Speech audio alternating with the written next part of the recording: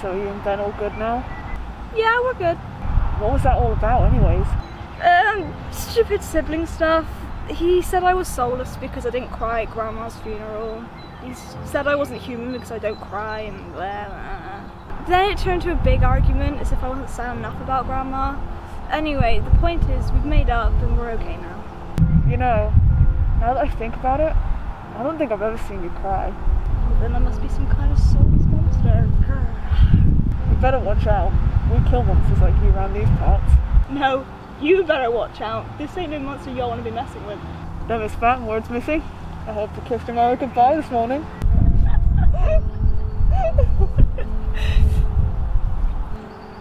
How have you been, Sally Face? I've been having nightmares. I'm sorry, are they as bad as they were before?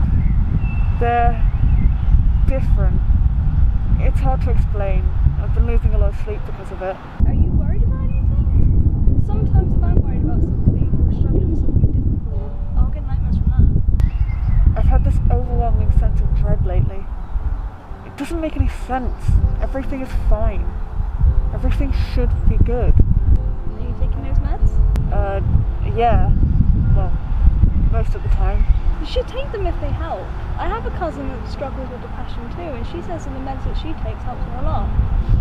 I guess they do help, but they also make me feel numb inside. At least with the dread, I know it's real, or at least really me. I think I can understand that. I just want you to be happy, Sal. You better make sure to call me if you ever need any help, or if you just want to talk. You know I'm here for you, right? I know. Thanks, Ash.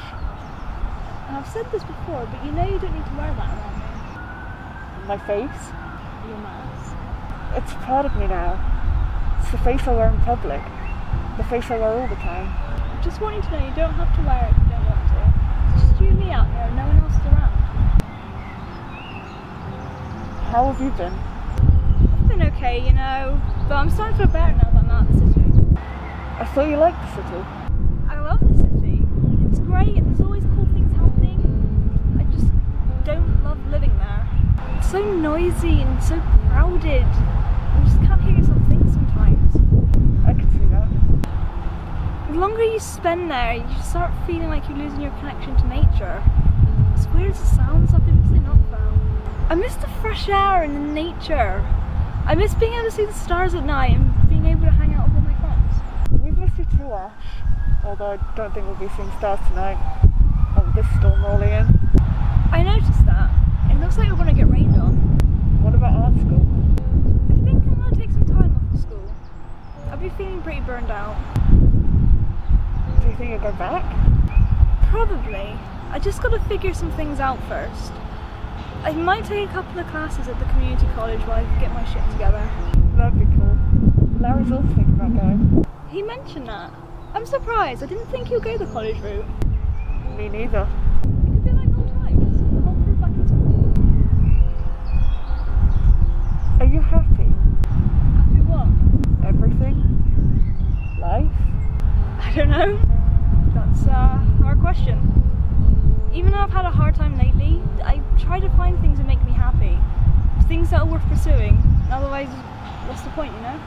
Yeah. Happy right now. Are you sure you're okay, Sal? I'm getting a little worried about you. I don't know. I guess I am feeling off. It just feels like everything is wrong. What do you mean? It feels like nothing puts me at ease. This constant feeling of discomfort. Like my soul isn't aligned with my body. I just want to scream at the sky until it breaks apart. Well? Well, what? Let's do it. I don't know. Come on, I bet you feel better.